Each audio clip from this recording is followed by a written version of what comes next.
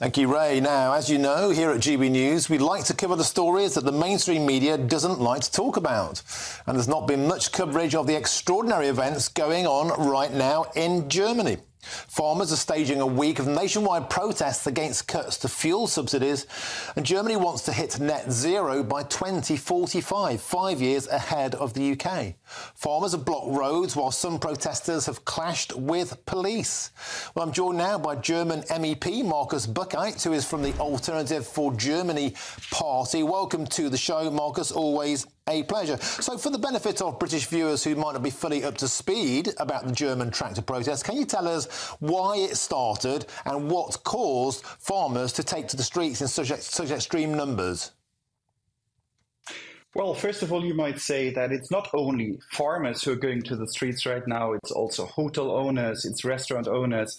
It's a lot of craftsmen and workers here as well who are simply overwhelmed by the enormous rise in prices here. And now in the concrete case of the farmers, surely of the diesel taxation, which is starting now. You know, perhaps that due to the carbon dioxide reduction the German government has envisaged for the next months and years to come, we pay around 10 cents more per liter of diesel or fuel as well right now in Germany. And surely that will have a huge impact on the production costs, not only for the farmers, but also if you think about truck owners and all the shipping industry.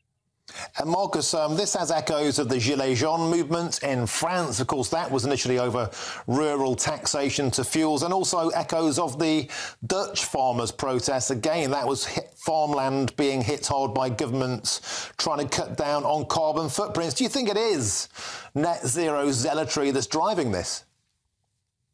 Yeah, definitely. However, you might always, you see, in France and Belgium, as well as in the Netherlands, the reaction of the public is always much more robust than here in Germany. So it is quite surprising to us, for me as a politician, for our party, and for the greater public here in Germany, to see that people are taking to the street in such an immense number, blocking the streets and having these huge demonstrations overall, and showing their power and also their determination to go against these new laws.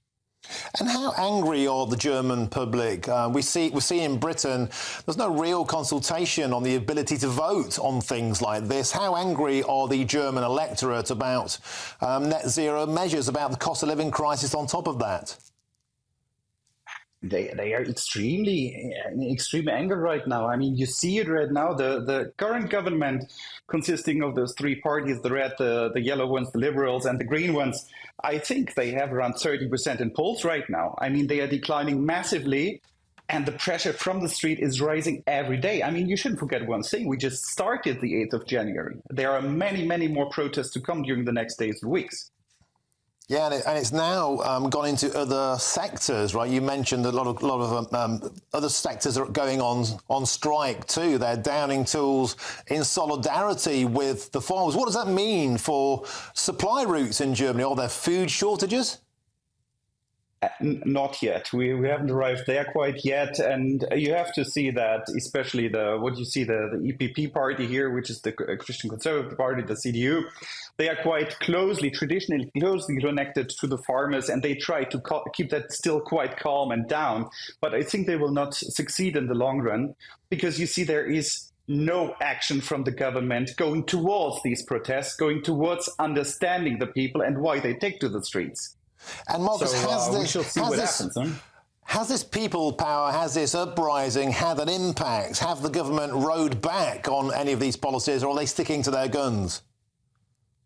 Well, you see, it's a federal republic. Therefore, in certain states, you do have some small signs of going towards these demands and maybe abolishing some laws. But so far, the federal government has not taken back any of them, and they keep going their route. And they, as you mentioned it before, they need to, because they want to achieve net zero. And the farmers, according to their ideology, need to contribute to that.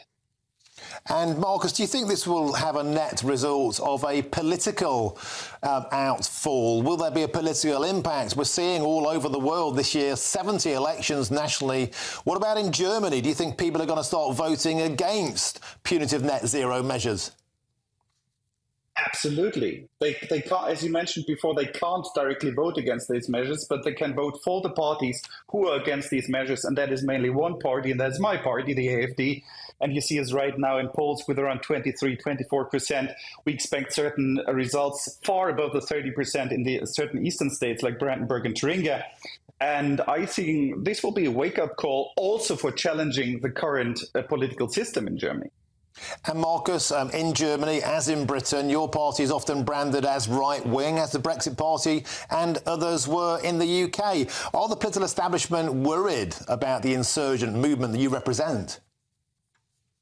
Obviously, but you shouldn't forget one thing. They are mainly worried about losing their jobs and losing the jobs of the guys they employ. So that is their main problem. So however they want to call us, they might call us right-wing extremists, whatever. Doesn't matter. We are there for the people. We have the way towards pragmatism, while the others keep the way towards ideology. And I think what we need nowadays, that is pragmatism. OK, thank you very much for joining us on GB News live from Germany. Markus Buchheit, German MEP for the Alternative for Germany party. Got elected the same day as I did, but of course, I was with the Brexit Party. I was a turkey voting for Christmas.